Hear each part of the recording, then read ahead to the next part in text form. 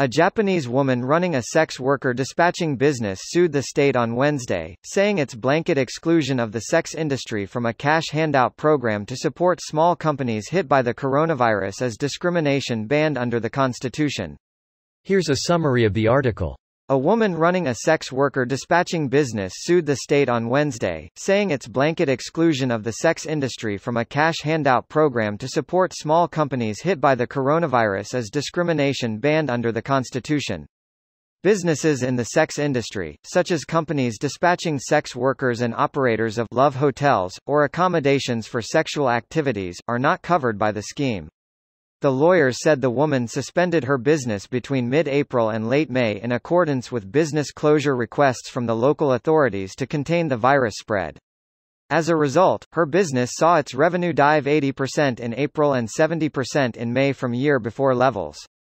When she and other sex business operators met with an official at the Small and Medium Enterprise Agency in June to ask for their companies to be included in the handout program, the official rejected their request, saying such businesses have previously been excluded from public support, such as ones following natural disasters, and that the agency merely followed the past responses made by the state.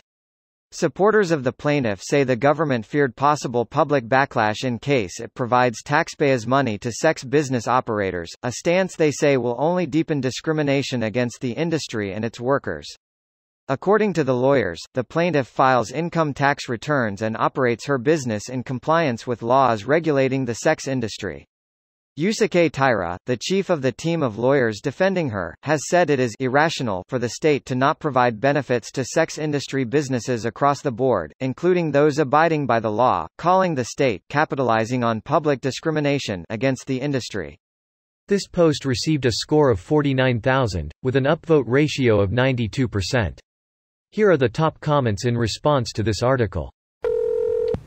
Hot damn, I would love to be a fly on the wall at that hearing. It would be especially good if she recognized some of her clients on the other side of the table. I just picture everyone at the hearing using silly voices. Half the defense is wearing Groucho masks. LMFAO, this shit is gold. Mr. Kiyosamo, would you say that Madam Sex Worker Ladies Vagine helped with your chronic corona depression?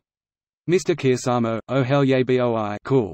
Is Mr. Kiyosamo Flava Flav? Oh hell yeah boy, cool. Yes, thumbs up. Greater than as a result, her business saw its revenue dive 80% in April and 70% in May from year-before levels.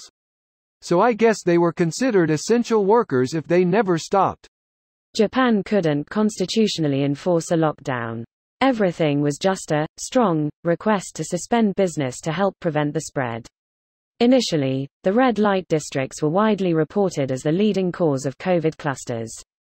The Constitution doesn't forbid a lockdown, Abe just didn't want to enforce one.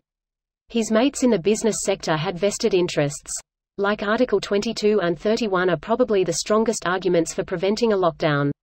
Though if you find a better article that I've missed, feel free to correct me. You've made me think I should go read the Japanese Constitution for some reason. This should be a very important issue in Japan. The sex parlors and sex worker dispatch companies are run as legal companies according to Japanese laws, yet due to some public outcry, these companies are exempt from government handouts during pandemics such as COVID and earthquakes etc. Japan really needs to accept whether they are legal companies or not and support them properly if they are. Very good point. I bet they pay taxes. They do. He knows. He engineered Japan. Isn't sex work illegal in Japan? I was under the impression that it was a Yakuza-run operation. Sex work is illegal, but things like oral and anal aren't legally considered sex, only penis in vagina. So when you pay for a sex worker in Japan, you are only officially paying for everything up to but not including penis in vagina sex. This is one of the many loopholes. And yes, it's often Yakuza-related.